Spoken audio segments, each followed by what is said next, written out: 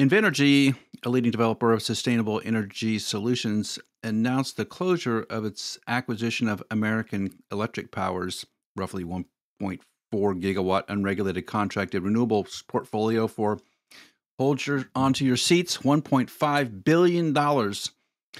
The acquisition was carried out by a number of large financial companies, including Blackstone, infrastructure partners. So this acquisition by Invenergy, makes them really large and a large player in the United States market for sure. Now, the weird thing about this is because the IRA bill is happening in the middle of this transaction, they needed to have a way to handle the production tax credit.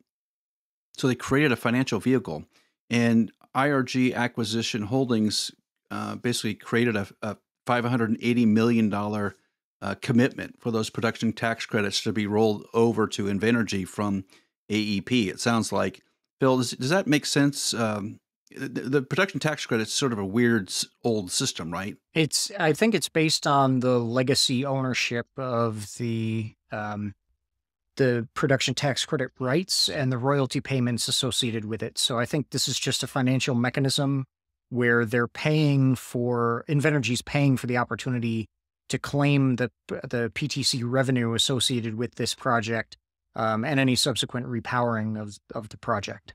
If in the audience we do have someone that is a PTC credit specialist for a law firm or something, reach out because we'd love to have a conversation. So, we're armchair experts about the PTC credits, and we've read the bills and we kind of understand how the whole system works.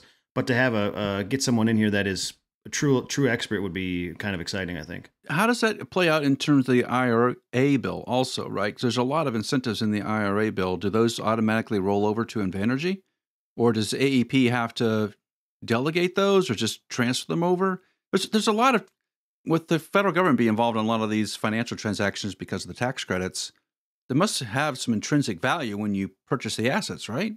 I would think they would just go right with them. I don't understand why there's a need for a vehicle, and that's kind of why I'm a little bit lost here, is like whoever owns the assets, whoever's producing the kilowatt hours of energy should get the credits. That seems pretty basic to me, but there's definitely something here going on I don't understand. Is this a repowering play, Phil, in the long terms? The key to this is the fact that this asset portfolio, according to AEP and Invenergy, is the unregulated assets, meaning that presumably they're selling most of the power on the merchant market. Repowering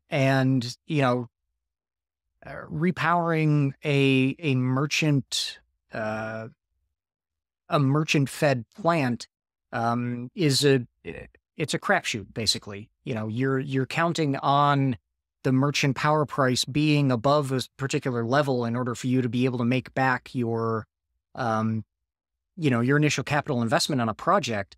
And so if the merchant power price drops enough, then you're in a position where you may have to repower multiple times, or you may have other need to be able to extract additional value out of your asset to be able to pay back the upfront capital that you spent on the construction or the repowering of it in the first place. Bill, is there a situation where say Invenergy takes over these unregulated assets and then goes to they may be on the merchant market and then says, we'd like to secure power purchase agreements for these, and then they could go into that whatever sector would be, or even private power purchase agreements.